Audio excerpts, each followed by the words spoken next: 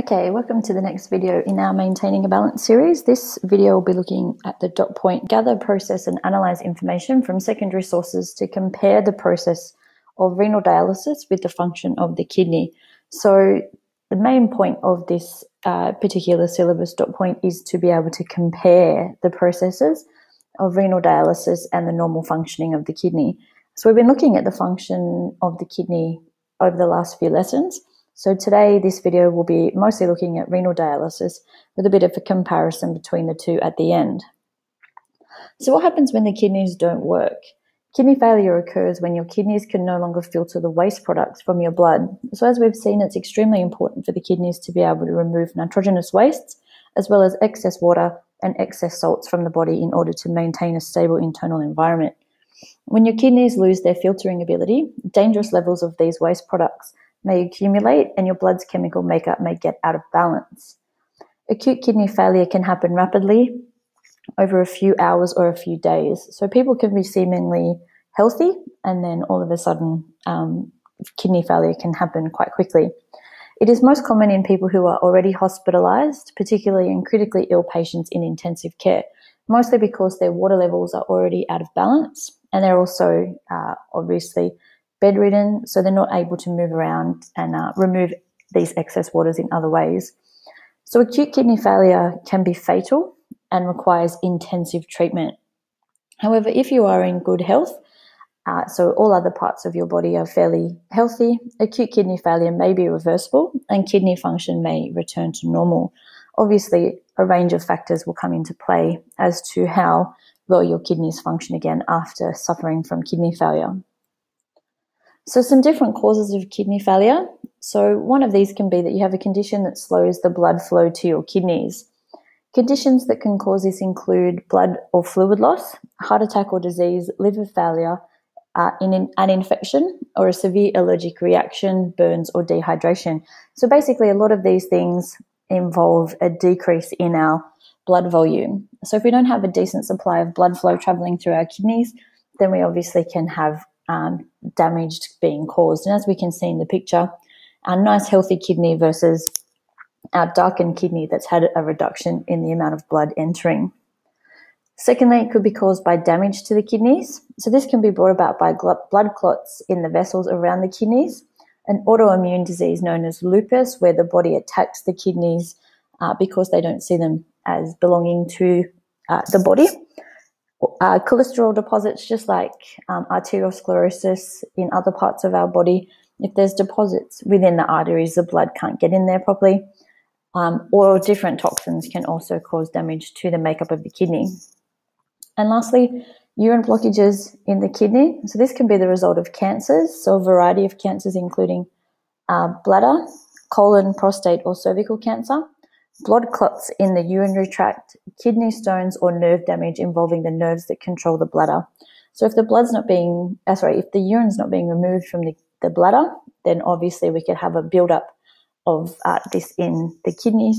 And as we can see from the picture there, we've got quite large kidney stones forming in the kidney that's blocking the collecting ducts towards the ureter in order to get the urine from the kidney to the bladder. Some symptoms: you may have a decreased urine output because your kidneys aren't filtering your blood properly. They're not removing the excess water, so you're actually not urinating as often. A fluid retention that can lead to swelling in your ankles and your legs.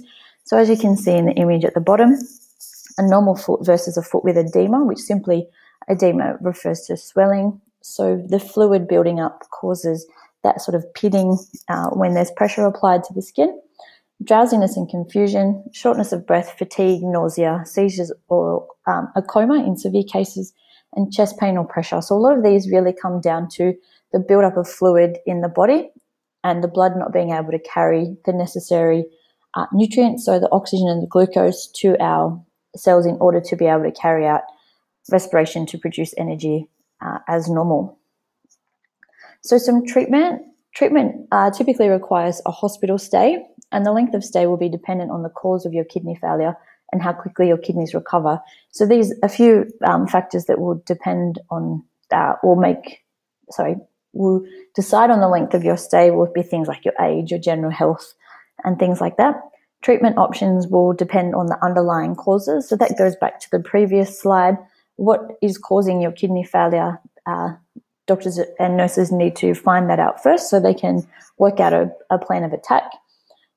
Treatments to balance the amount of fluids in your blood can involve the use of IV fluids or diuretics.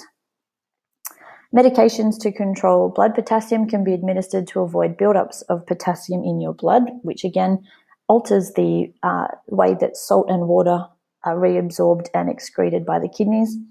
Medication to restore calcium levels can be given, okay, because calcium helps with the firing of the muscles, in particular our heart. And most importantly, the one that we need to look at clearer or closer is dialysis to remove toxins from the blood, which act as an artificial kidney.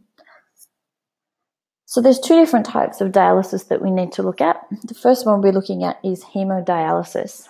So during hemodialysis, blood is cleaned outside of the body. So while the person is hooked up to a machine, blood flows through a tube made of a membrane that allows the waste products that are much smaller than blood cells to pass out through it and into the machine. So waste products pass through the membrane into a dialysis solution and then out of the machine. The clean blood is then carried through and then returned to the body. The dialysis machine also removes excess water via ultrafiltration, which can be done without dialysis, but obviously if you're going to go through the dialysis process, you might as well do both at the same time. And hemodialysis happens over and over for the duration of the dialysis session, which goes for about 4 hours, approximately 3 times a week. Okay, so it's quite an intense process, but it does obviously help to reduce all those toxins and things that are in the body and helps a person to live a fairly normal life. Peritoneal dialysis is dialysis that occurs inside the body. So the blood is cleaned inside the body through the peritoneum. So that is the thin membrane that surrounds the outside of the organs in the abdomen. And we'll have a look at a picture on the next slide of what we mean by that. So this type of dialysis is carried out by running a dialysis fluid into the peritoneal cavity and then out again, so waste can be filtered from the blood. Peritoneal dialysis can provide good, efficient dialysis, but it needs to be monitored carefully because there's no machinery involved. Levels of water and other wastes need to be monitored to make sure that the dialysis is progressing effectively. And it needs to be performed daily with breaks only because of unusual circumstances. So unlike hemodialysis, peritoneal dialysis has to happen all the time because of it's not sort of controlled by the machinery. It doesn't remove things, or it doesn't remove things as efficiently, but it's a slightly slower process, so it needs to occur all the time. So in this image, we see a basic diagram of hemodialysis. So we have our patient laying in the hospital bed where he's attached to the dialysis machine. So we can see that the blood comes out of the artery to the apparatus through a pump, and there's a series of tubing, which is made of a selectively permeable membrane. This is bathed in the dialyzing solution. Okay, so as it passes through there, we can see in this above image that the waste products move through the membrane and into the dialyzing solution, and then that's removed from the machine, and then the clean blood takes the blood from the apparatus back to the vein, and it gets put back into the patient. We then have peritoneal dialysis, so as we can see, takes place inside the abdomen. So our solution goes into the abdomen here, and we can see the membrane that's there.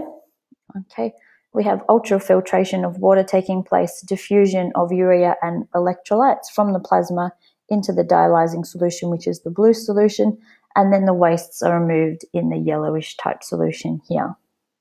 Okay, so this table here shows our comparison between normal kidney function and hemodialysis.